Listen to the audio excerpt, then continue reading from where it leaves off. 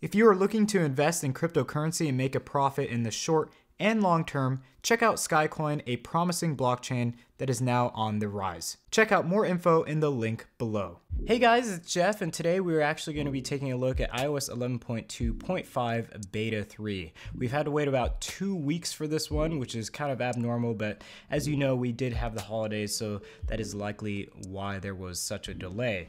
The build number for this version is 15D5049A.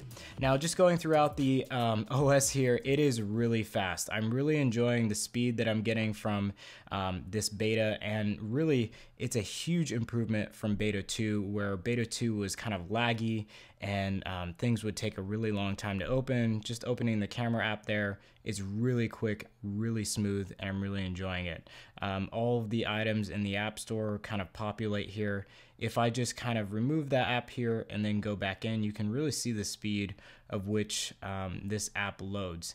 Everything is loaded fairly quickly, and I think it works quite well for me, at least. Now, going on to some of the other features in iOS, the Control Center, this actually feels a little bit different of a vibration when force touching the menus here. I'm just getting a different vibe from the brightness slider here compared to the music slider. The music slider seems like it's a little bit more harsh of a vibrate, and the volume and brightness slider here just feel a little bit more subtle. So maybe that's a change. I never noticed that before, but it is very, very subtle. Now, as far as any new features go, there are none. No new features in beta 3. Everything is pretty much just the same.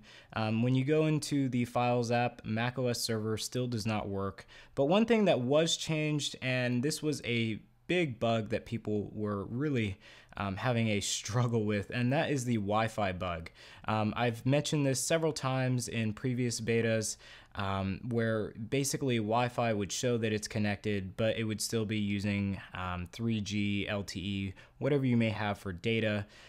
It was still using that instead of the Wi-Fi. So you'd actually have to remove the Wi-Fi and then sign back in. So it seems that that is fixed. It usually happened when you restarted your phone, and so far I've restarted about 3 times, and that is not there. Now, moving on to just the overall feel of the OS, as I said, it's a lot faster. Just going throughout the app switcher here, you can see that everything loads fairly quickly, and there is no lag or stutter when going throughout the OS. Now, one thing is battery life. Battery life seems to have been a huge issue. And so far, for using the phone for about 35 minutes here, it's at 84%. I can tell you that the phone was at 90% when I started using it. So I'd say that's a huge improvement from the previous beta, because using the phone for about 35 minutes, that percentage would be a lot lower and would not yield such good battery results. Another thing is, as you can see here, the widget page does refresh. This is accurate. A lot of people were having problems with this widget page not refreshing and showing inaccurate data because it was basically old. So I think that problem is fixed for now. Hopefully that does not come back. It looks great and it feels great. Now, going on to Geekbench, I did a couple of tests this morning, and for the CPU, it didn't really change. We got a 4244 for the single core and 10,232 for the multi-core, and you compare that to the last test that we did, and not that much of a change. The compute score yielded basically a 180 some point change, not really anything significant. I'm really happy though that that score went up and we saw performance improvement as far as stability goes. So I'm really excited for that.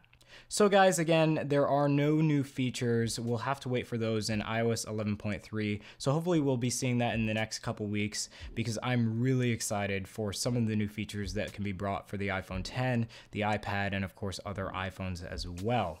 For any of you that had problems in beta 2, I would highly recommend upgrading to this beta version, because this is honestly the most stable build I've seen in iOS 11.2.5. So I'd highly recommend that, and hopefully it fixes all of the battery issues that you've been having. So hopefully you guys that have been commenting down below asking me if you should update, yes, my answer is yes, you should definitely update to this beta version. So guys, that's about it. Thank you all for watching, and stay tuned for some upcoming updates on iOS and some more content coming to you really soon. Have an awesome day. Peace.